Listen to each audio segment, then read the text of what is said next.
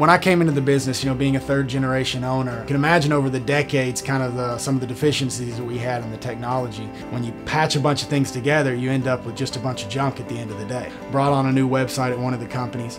I talked with MOEBiz, told them, hey, it's time, let's bring this thing live now. Last night I got on there to look to see.